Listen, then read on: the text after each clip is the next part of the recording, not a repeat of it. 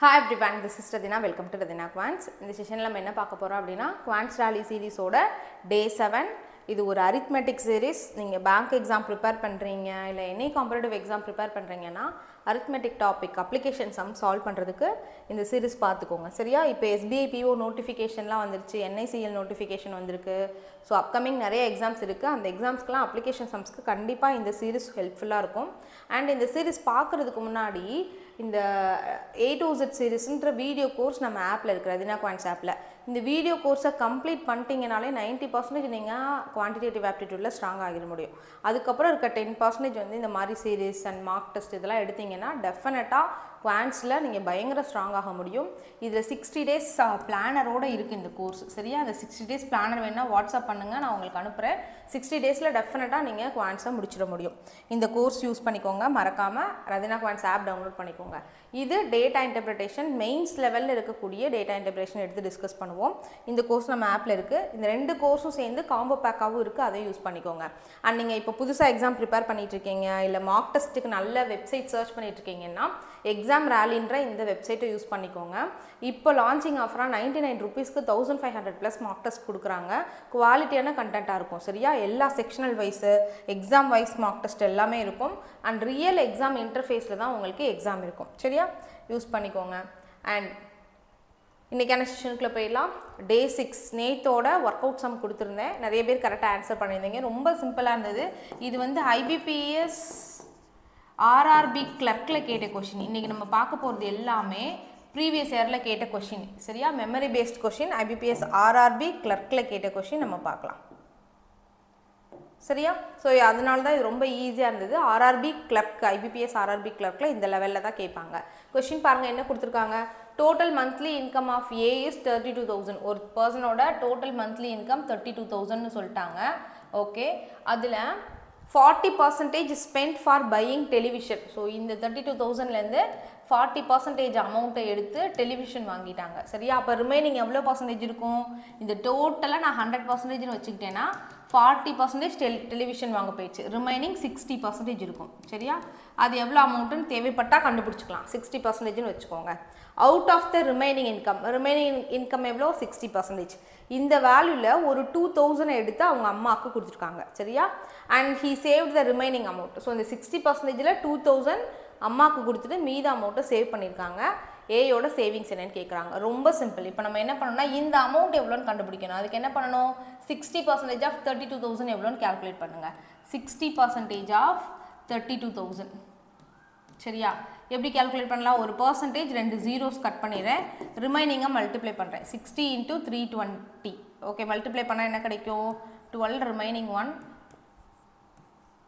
19200 கிடைக்கும் இதுதான் அவர் டிவி வாங்குனது போக அவர் சம்பளத்துல டிவி வாங்குனது போக ரிமைனிங் இருக்க அமௌண்ட் இந்த அமௌண்ட்ல இருந்து தான் என்ன பண்றாரு ஒரு 2000 வந்து அவங்க அம்மாக்கு கொடுக்கறாங்க சரியா 2000 கொடுத்துட்டாங்கன்னா ரிமைன் நமக்கு எவ்வளவு இருக்கும் 19200 ல 2000 போச்சுனா 17200 option B is the right answer நிறைய பேர் சரியா ஆன்சர் பண்ணிருந்தீங்க வெரி குட் சோ இன்னைக்கான क्वेश्चनக்குள்ள போயிரலாம் சோ இந்த क्वेश्चनும் கொஞ்சம் சிம்பிளா தான் இருக்கும் சோ இது எல்லாமே என்னன்னா அப்படியே எக்ஸாக்ட்டா IBPS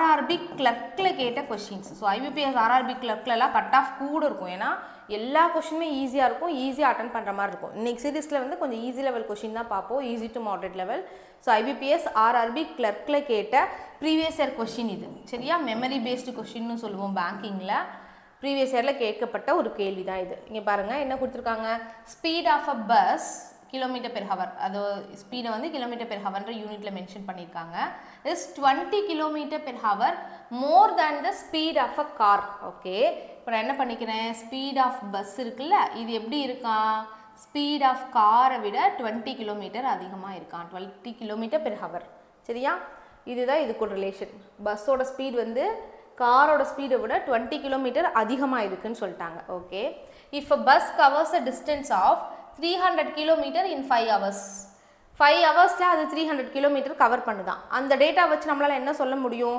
பஸ்ஸோட ஸ்பீட் சொல்லிட முடியுமா? டெஃபினட்டாக சொல்ல முடியும். Then how much time taken by car to cover a distance of 200 kilometre. இப்போ 200 கிலோமீட்டர் டிஸ்டன்ஸை கார் எவ்வளோ நேரத்தில் கவர் பண்ணுன்றதா கொஸ்டின். ரொம்ப சிம்பிள். ஃபஸ்ட்டு கொடுத்த டேட்டா வச்சு நம்மளால் என்ன சொல்லிட முடியும்னா ஸ்பீட் ஆஃப் பஸ்ஸு சொல்ல முடியும். ஒரு பஸ்ஸோ இல்லை இதோட ஸ்பீட் கேல்குலேட் பண்ணுறதுக்கான ஃபார்முலா என்ன? Distance by time. எவ்வளோ தூரத்தை கவர் பண்ணுறாங்க? 300 கிலோமீட்டர்ஸ். எவ்வளோ நேரத்தில் கவர் பண்ணுறாங்க? 5 ஹவர்ஸில் கவர் பண்ணுறாங்க. அப்போது இது கிலோமீட்டரில் இருக்குது, இது ஹவரில் இருக்குது அப்படின்னா நமக்கு கரெக்டு. இதை நம்ம அப்ளை பண்ணும்போது ஸ்பீடு கிலோமீட்டர் பெர் ஹவர்ன்ற யூனிட்டில் கிடைக்கும். இந்த யூனிட் கேல்குலேஷன் இதெல்லாம் ஃபஸ்ட் நல்லா தெரிஞ்சுக்கோங்க யூனிட்ஸை பற்றி.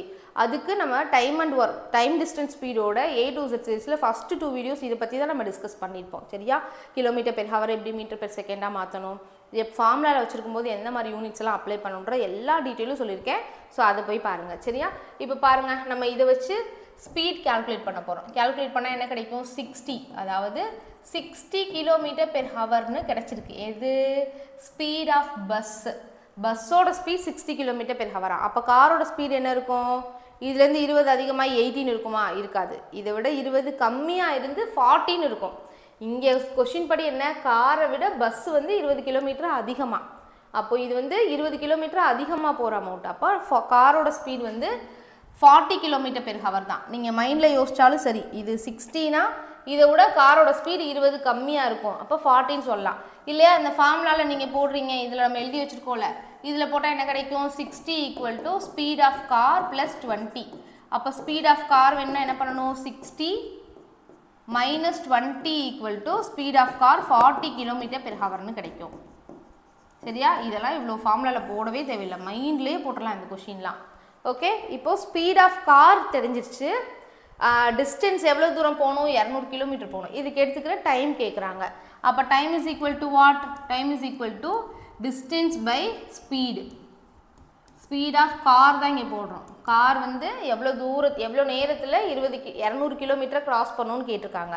அப்போ 200 divided by speed of car என்ன? 40.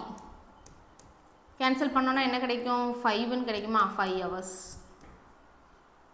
அப்போது 200 கிலோமீட்டர் கார் வந்து 5 ஹவர்ஸில் கிராஸ் பண்ணிடும். Option E is the right answer. சரியா? IBPS RRB கிளர்க்கில் கேட்கப்பட்ட கேள்வி இது. நெக்ஸ்ட் கொஸ்டின் பாருங்க. Kiran can complete the work in 6 days. Kiran and Swati together can complete the work in 3/7 days. Mixed fraction. சரியா? Find how many days Swati alone to complete the work. ரொம்ப simple. Kiran மட்டும் தனியாக எவ்வளோ நாள்லன்னு கொடுத்துட்டாங்க, கிரணும் சுவாத்தியும் சேர்ந்து எவ்வளோ நாளில் முடிப்பாங்கன்னு கொடுத்துட்டாங்க. இப்போ சுவாதி மட்டும் எவ்வளோ நாளில் அந்த ஒர்க்கை முடிப்பாங்கன்னு கேட்குறாங்க. என்ன பண்ணணும்? இப்போ கிரண் வந்து எவ்வளோ டேஸில் முடிக்கிறாங்க? கிரண் வந்து 6 டேஸில் முடிக்கிறாங்க. கிரணும் சுவாத்தியும் சேர்ந்து எவ்வளோ டேஸில் முடிக்கிறாங்க? 3/7 டேஸில் முடிக்கிறாங்க. இது எப்படி இருக்குது? மிக்சட் ஃப்ராக்ஷனில் இருக்குது. இதை இம்ப்ராப்பராக கன்வெர்ட் பண்ணுங்கள். கன்வெர்ட் பண்ணால் என்ன ஆகும்? 3 × 7 21 + 3 24 24/7 டேஸ். ஓகேவா? அப்போ கிரண் 6 டேஸில் முடிக்கிறாங்க, கிரணும் சுவாத்தியும் சேர்ந்து 24/7 டேஸில் முடிக்கிறாங்க. ஸோ இந்த மாதிரி இருந்துச்சுன்னா நமக்கு பிரச்சனையே இல்லை. எல்சிஎம் நம்ம எப்போவுமே இது என்ன மெத்தடில் பண்ண போகிறோம்னா எல்சிஎம் மெத்தடில் பண்ணலாம், எஃபிஷியன்சி மெத்தடில். இது ரெண்டுக்கும் நம்ம எல்சிஎம் கண்டுபிடிக்கணும். ஆனால் இந்த மாதிரி ஃப்ராக்ஷனில் வரும்போது நீங்கள் எதுக்கு எல்சிஎம் கண்டுபிடிச்சா போதும்? இந்த 24 மட்டும் எடுத்துக்கிட்டால் போதும். அதாவது 6க்கும் 24க்கும் எல்சிஎம் கண்டுபிடிங்க. அதுதான் நமக்கு டோட்டல் ஒர்க்குன்னு வச்சுக்கணும். புரியுதா? எக்ஸாக்டாக டோட்டல் ஒர்க்கு எப்படி அஸ்யூம் பண்ண போகிறோன்னா இங்கே இருக்க 6க்கும் இங்கே இருக்க நியூமரேட்டருக்கும் மட்டும் எல்சிஎம் கண்டுபிடிங்க போதும். ஃப்ராக்ஷனாக நீங்கள் கன்சிடர் பண்ண வேண்டாம். டோட்டல் ஒர்க்கு நம்ம அஸ்யூம் பண்ணுறதா, என்ன வேணால் அஸ்யூம் பண்ணிக்கலாம். ஈஸியாக இருக்கிறதுக்காக நம்ம என்ன பண்ண போகிறோம்னா இந்த 6க்கும் இந்த ஃப்ராக்ஷனில் இருக்கக்கூடிய நியூமரேட்டருக்கும் மட்டும் எல்சிஎம் கண்டுபிடிக்க போகிறோம். 6க்கும் 24க்கும் எல்சிஎம் என்ன? 24 தான். சரியா? அப்போது என்னோட டோட்டல் ஒர்க்கு பார்த்தீங்கன்னா 24 யூனிட்ஸு. இந்த 24 யூனிட்ஸை கிரண் மட்டும் பார்த்தா 6 டேஸில் முடிக்கிறாங்களா? அப்போ கிரண் ஒரு நாளைக்கு எவ்வளோ யூனிட்ஸ் முடிச்சிருப்பாங்க? கிரணோட எஃபிஷியன்சி என்ன இருக்கும்? 24 / 6 போட்டிங்கன்னா 4 கிடைக்கும். அப்போது கிரண் மட்டும் பார்த்தீங்க அப்படின்னா கிரண் மட்டும் 4 யூனிட்ஸ் முடிக்கிறார் ஒரு நாளைக்கு.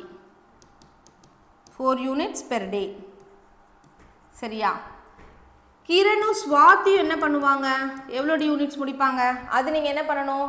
இந்த 24 எப்படி 6ஆல் டிவைட் பண்ணோம்? அதே போல் 24 என்ன பண்ணணும்? 24/7 ஆல டிவைட் பண்ணணும். 24/7 டிவைட் பண்ணால் என்ன ஆகும்? டினாமினேட்டர் கீழே ஒரு டினாமினேட்டர் வந்தால் அது நியூமரேட்டருக்கு போயிடும். சரியா? 24 into 7 divided by 24. இந்த 24 கேன்சல் ஆயிரும், 7 மட்டும் இருக்கும். அப்போது இவங்க ரெண்டு பேர் சேர்ந்து 7 யூனிட்ஸ் முடிப்பாங்க. கிரணும் ஸ்வாதியும் சேர்ந்து 7 யூனிட்ஸ் முடிப்பாங்க. இப்போ நல்லா பாருங்கள், ஒரு நாளைக்கு கிரண் மட்டும் 4 யூனிட்ஸ் முடிப்பாங்களாம். கிரணும் ஸ்வாதியும் சேர்ந்து 7 யூனிட்ஸ் முடிப்பாங்க. அப்போ ஸ்வாதி மட்டும் எவ்வளோ யூனிட்ஸ் முடிப்பாங்க? இந்த 7ல் கிரண் 4 முடிச்சிடுறாங்க. அப்போ ஸ்வாதி 3 முடிச்சா தானே நம்மளால் 7ன்னு வரும். இந்த இடத்துல 3 வந்தால் தானே இங்கே 7 சரியாக வரும். அப்போ ஸ்வாதி எவ்வளோ முடிப்பாங்க? 7 - 4 3 யூனிட்ஸ் பெர் டே முடிப்பாங்க. ஒரு நாளைக்கு ஸ்வாதி 3 யூனிட் முடிப்பாங்க. இது வந்து ரஃப் ஒர்க்கு. சரியா? அப்படின்னா ஸ்வாதி எடுத்துக்கிற டைம், இதுதான் கேள்வி நமக்கு. ஸ்வாதி எடுத்துக்கிற டைம் எப்படி கண்டுபிடிக்கணும்? ஸ்வாதி ஒரு நாளைக்கு 3 யூனிட்ஸ் முடிக்கிறாங்க. டோட்டல் முடிக்க வேண்டிய யூனிட்ஸ் 24. அப்போ இந்த 24ஐ 3ஆல் நீங்கள் டிவைட் பண்ணிங்கன்னா 8 டேஸ் அப்படின்னு கிடைக்கும். ஸோ ஸ்வாதி வந்து 8 டேஸில் அந்த ஒர்க்கை முடிப்பாங்க. ரொம்ப சிம்பிள்ப்பா. இதில் வந்து உங்களை கன்ஃபியூஸ் பண்ணுற ஒரு விஷயம் வந்து இந்த ஃப்ராக்ஷனில் கொடுத்தது தான். ஃப்ராக்ஷனில் இருந்தால் நமக்கு பிரச்சனையே இல்லை. ஃப்ராக்ஷனில் இருந்தாலும் சரி, ஹோல் நம்பர் இருந்தாலும் சரி, நம்ம எதை மட்டும்தான் எடுத்துக்க போகிறோம்? நியூமரேட்டர் மட்டும்தான் எடுத்துக்க போகிறோம். இங்கே 6, இங்கே 24. இதுக்கு மட்டும் எல்சிஎம் எடுத்து இதை டோட்டல் ஒர்க்காக அஷ்யூம் பண்ணுங்கள். கொஷின் ஈஸி தான். இது டோட்டல் ஒர்க் அஷ்யூம் பண்ணிட்டா 24/6 போட்டிங்கன்னா 4 கிடைக்கும். இதே 24/7 போட்டிங்க அப்படின்னா இங்கே ரஃப் ஒர்க் பண்ணல 7 மேலே போயிடும், 24 கேன்சல் ஆயிடும், 7 யூனிட்ஸ் கிடைக்கும். அப்போ கிரண் மட்டும் ஒரு நாளைக்கு 4 யூனிட்ஸ் முடிக்கிறாங்க. கிரணும் ஸ்வாதியும் சேர்ந்து 7 யூனிட்ஸ் முடிக்கிறாங்க. அப்போ ஸ்வாதி வந்து 3 யூனிட்ஸ் முடிப்பாங்க. சரி, அப்போ தானே 4 + 3 7 கிடைக்கும். அப்போ ஸ்வாதி ஒரு நாளைக்கு 3 யூனிட்ஸ் முடிக்கிறாங்கன்னா 24 யூனிட்ஸை 3 முடிச்சா 8 டேஸில் முடிப்பாங்க. நெக்ஸ்ட் கொஸ்டின் போகலாமா? 33rd கொஸ்டின் பாருங்க.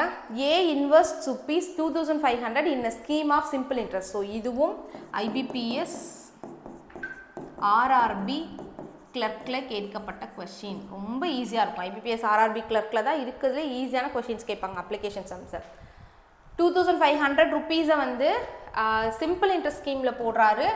எவ்வளோ ரேட் ஆஃப் இன்ட்ரெஸ்ட்? 8%. பட் நமக்கு T தெரியாது. எவ்வளோ இயர்ஸில் போடுறாருன்னு நமக்கு தெரியாது. The interest obtained for T years is ₹800. Interest கொடுத்துட்டாங்க. Find the value of T.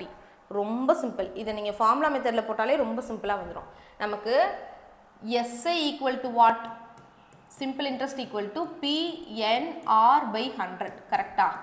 இந்த சிம்பிள் இன்ட்ரெஸ்ட் தான் கொடுத்துறாங்க. எவ்வளோன்னு கொடுத்துருக்காங்க? 800ன்னு கொடுத்துருக்காங்க. பிரின்சிபல் எவ்வளோ? 2500. நம்பர் ஆஃப் இயர்ஸ் எவ்வளோ? அது எனக்கு தெரியாது. அதை மட்டும் நான் டீன்னு வச்சுக்கிறேன். ரேட் ஆஃப் இன்ட்ரெஸ்ட் எவ்வளோ? 8 / 100. இதை சிம்பிளிஃபை பண்ணால் டீயோட வேல்யூ தெரிஞ்சிடும். இல்லை இதை ஃபார்முலா யூஸ் பண்ணாமல் எப்படி சால்வ் பண்ணணும்னு நான் சொல்லித்தரேன். இதை எப்படி சிம்பிளிஃபை பண்ணலாம்? இங்கே பாருங்கள், இந்த 2 கட் பண்ணிடலாம். இங்கே 8 1 டைம், இங்கே 100 டைம்ஸ்ன்னு கட் பண்ணலாம். அடுத்து 25 இங்கே 1 டைம், இதை இங்கே வந்து அடிச்சு கொடுத்தா 4ன்னு கிடைக்கும். அப்போ LHSல 4 இருக்குது, RHSல T மட்டும்தான் இருக்குது. அப்போ டீயோட வேல்யூ 4 இயர்ஸ்க்கு அவங்க இன்வெஸ்ட் பண்ணியிருக்காங்க. சரியா? ரொம்ப சிம்பிள். ஃபார்முலாவில் போட்டாலே சிம்பிளாக வந்துடுச்சு. இது எப்படி கொஞ்சம் ஃபார்முலா இல்லாமல் எப்படி யோசிக்கிறதுனா, இங்கே பாருங்களேன், 1 இயர்க்கான சிம்பிள் இன்ட்ரெஸ்ட் கேல்குலேட் பண்ணுங்கள். 1 இயர்க்கான சிம்பிள் இன்ட்ரெஸ்ட் என்ன வரும்? 2500 ரூபாய்க்கு ஒரு வருஷத்துக்கு வட்டி எவ்வளோ வரும்னு பாருங்கள். 2500 ரூபாய்க்கு 8% rate of interest per annum. அப்போ 1 இயர்க்கு அவங்களுக்கு இன்ட்ரெஸ்ட் எவ்வளோ கிடைக்கும்? 8% ஆஃப் 2500. இதுதான் 1 இயர்க்கு. 1 இயர்க்கு எவ்வளோ ருப்பீஸ்ன்னு கேல்குலேட் பண்ணுங்கள். 8% ஆஃப் 2500 எப்படி கேல்குலேட் பண்ணலாம்? இந்த 25ஐயும் 8ஐயும் இன்டர்சேஞ்ச் பண்ணிக்கலாம். சரியா? மைண்ட்லேயே இன்டர்சேஞ்ச் பண்ணுங்கள். 25% ஆஃப் 800 அப்படின்னு வந்துடும். சரியா? இங்கே பாருங்கள், 25%னா என்ன? ஒரு வேல்யூவோட 1/4 வேல்யூ தான் 25%. 1/4 ஆஃப் 800 என்ன கிடைக்கும்? 1 டைம் இங்கே 200ன்னு கிடைக்கும். ஸோ 1 இயருக்கு அவங்களுக்கு இன்ட்ரெஸ்ட் எவ்வளோ வருது? 200 ரூபா வருது. இப்படி 200 போட்டால் எத்தனை வருஷத்தில் 800 ரூபா வரும்? 200 4 டைம்ஸ் போட்டால் தானே 800. அப்போ நம்பர் ஆஃப் இயர்ஸ் வேணும்னா அந்த 800 1 இயர் இன்ட்ரெஸ்ட்டால் நீங்கள் டிவைட் பண்ணிங்கன்னா ஆன்சர் 4 இயர்ஸ். இப்படி யோசிக்க தெரியாதவங்க ஃபார்முலாவை யோசிச்சுக்கோங்க, ஃபார்முலாவை யூஸ் பண்ணிக்கோங்க. ஃபார்முலா தெரியாதவங்க இப்படி யோசிங்க. ஒரு வருஷத்துக்கு 200 ரூபாய் இன்ட்ரெஸ்ட்டு. அப்போ அந்த 200 ரூபாய் எத்தனை வருஷத்தில் 800 ரூபாயாக மாறும்? 4 வருஷத்தில். 200 டிவைட் பண்ணிங்கன்னா 4 இயர்ஸ்ன்னு கிடைக்கும். அவ்வளோதான், சிம்பிள். ஓகே, நெக்ஸ்ட் கொஸ்டின் பாருங்கள். ஸோ இன்றைக்கி செஷன் ஈஸியான கொஷின்றனால செஷன் முடிய போகுது. ஸோ இதில் வந்து குவான்டிட்டி 1 அண்ட் குவான்டிட்டி 2ன்னு கொடுக்குறாங்க. இப்படி கொடுத்துட்டு குவான்டிட்டி 1 அது என்ன கேட்குறாங்க அப்படின்னா total number of boys and girls in school. ஸ்கூலில் இருக்கக்கூடிய total number of boys and girls இதுதான் குவான்டிட்டி 1. அது நம்ம கண்டுபிடிக்கிறதுக்கு ஒரு க்ளூ கொடுத்துருக்காங்க.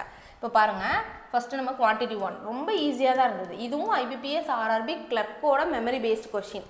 The ratio of boys and girls is 3:1 and the difference between the number of boys and girls is 44.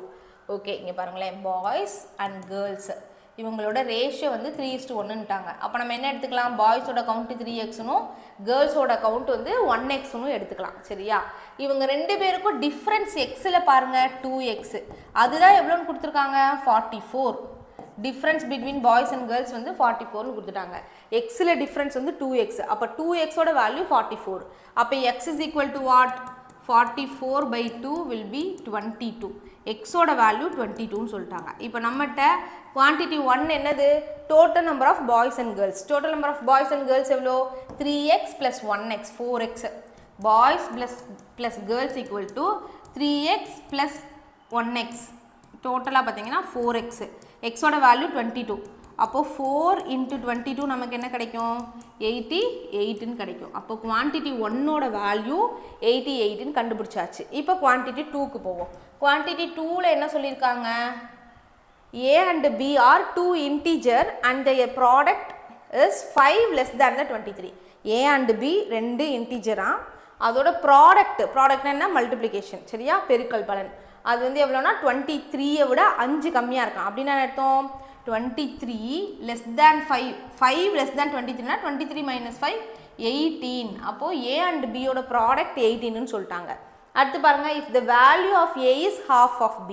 இங்கே பாருங்கள், வேல்யூ ஆஃப் A வந்து half of B-யா, Bயில் பாதின்னு சொல்லிட்டாங்க. சரியா, அடுத்து A and B இவங்க ரெண்டு பேரையும் ப்ராடக்ட் பண்ணால் நமக்கு 23ஐ விட 5 கம்மியாக கிடைக்கும்னு சொல்லிட்டாங்க. சரியா, இப்போ ஏக்கு பதிலாக நான் என்ன பண்ணுறேன், B/2வை சப்ஸ்டியூட் பண்ணுறேன் into B which is equal to what, 18. 23 - 5 18.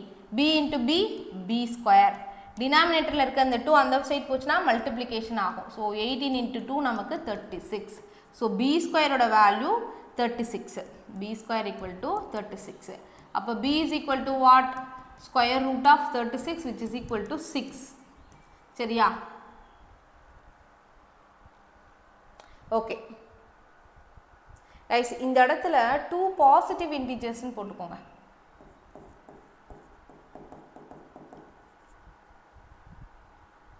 Okay, இது நீங்கள் பாசிட்டிவ் இன்டிஜர்ஸ்லாம் போட தேவையில்லை. இங்கே சொல்லிட்டாங்கல்ல, இந்த இடத்துல பியோட வேல்யூ 6ன்னு எடுத்தால் மட்டும்தான் 5 less than 23 வரும். சரியா, B ஸ்கொயர் ஈக்குவல் டு 36னா பிக்கு +6ம் ஒரு ஆன்சர் வரும், -6ம் ஆன்சர் வரும். நீங்கள் நெகட்டிவில் எடுத்தீங்கன்னா ப்ராடக்ட் வந்து 23 நம்ம ப்ளஸில் எடுக்க முடியாது, நெகட்டிவில் தான் எடுக்கிற மாதிரி வரும். அதனால் பியோட வேல்யூ பாசிட்டிவில் 6ன்னு எடுத்தாச்சு. இப்போ நம்மக்கிட்ட என்ன கேள்வி கேட்குறாங்க, வேல்யூ ஆஃப் 15B என்னன்னு கேட்குறாங்க.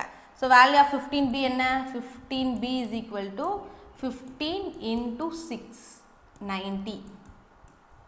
ஓகே, இப்போ நமக்கு எக்ஸாக்டாக இந்த வேல்யூலாம் முக்கியம் இல்லை. நமக்கு என்ன தேவை, குவான்டிட்டி 1ம் குவான்டிட்டி 2வும் என்ன ரிலேஷனில் இருக்குது, கிரேட்டர் தேனில் இருக்கா, லெஸ் தேனில் இருக்கா, கிரேட்டர் தேன் ஆர் ஈக்குவல்ட்டில் இருக்கா, லெஸ் தேன் ஆர் ஈக்குவல்ட்டில் இருக்கா, ஓகே அண்ட் ஈக்குவலாக இருக்கா, அதுதான். இப்போ பாருங்கள், குவான்டிட்டி 1 நமக்கு என்ன கிடச்சிருக்கு 88, குவான்டிட்டி 2 வந்து 90. அப்போ என்ன இருக்குது, குவான்டிட்டி 1 குவான்டிட்டி 2 இது 88 இது 90 லெஸ் தேனா, அப்போ quantity 1 is less than quantity 2. Option B is the right answer. சரியா, ரொம்ப சிம்பிளான கொஷினை குவான்டிட்டி 1 அண்ட் குவான்டிட்டி 2ன்னு சொல்லிட்டு கேட்டுருக்காங்க. சிட் கிளியர், இதுவும் IBPS RRB கிளர்க்கோட question. Last question பாருங்கள், இதுவும் ரொம்ப சிம்பிள். இது உங்களுக்கான ஒர்க் அவுட் சம். இந்த சம்க்கான ஆன்சர் என்ன வரும்ன்றதை மறக்காமல் கமெண்ட் செக்ஷனில் லீவ் பண்ணுங்கள். சரியா, நீங்கள் கரெக்டான ஆன்சர் போட்டிருந்தீங்கன்னா நான் ஹார்ட் போடுவேன், அதை வச்சு தெரிஞ்சுக்கோங்க. அடுத்த செஷனில் டே 8ல் வந்து நம்ம இந்த டே 7க்கான ஒர்க் அவுட் சம்மை எடுத்து நம்ம சால்வ் பண்ணி பார்ப்போம். சரியா, நெக்ஸ்ட் செஷனில் மீட் பண்ணலாமா? ஸோ உங்களுக்கு பேசிக் கான்செப்ட் லேர்ன் பண்ணணும் அப்படின்னா ரதினா குவான்ஸ் ஆப்பை டவுன்லோட் பண்ணிக்கோங்க. அதில் quants A to Z சீரிஸை use பண்ணிக்கோங்க. அண்ட் காம்போ பேக்கும் இருக்குது. பேங்கிங் ப்ரிப்பேர் பண்ணுறவங்களுக்கு குவான்ஸ் A to Z சீரிஸும் DAயும் சேர்ந்து ஒரு கோர்ஸாக இருக்குது. சரியா, அதையும் யூஸ் பண்ணிக்கோங்க. அண்ட் எக்ஸாம் ரேலின்ற வெப்சைட்டை எக்ஸாம் ப்ரிப்பேர் பண்ணுறதுக்கு மார்க் டெஸ்ட் எடுக்கிறதுக்கு யூஸ் பண்ணிக்கோங்க. லிங்க் டிஸ்கிரிப்ஷனில் வச்சுருக்கேன். நெக்ஸ்ட் செஷனில் மீட் பண்ணலாம். Thank you, by.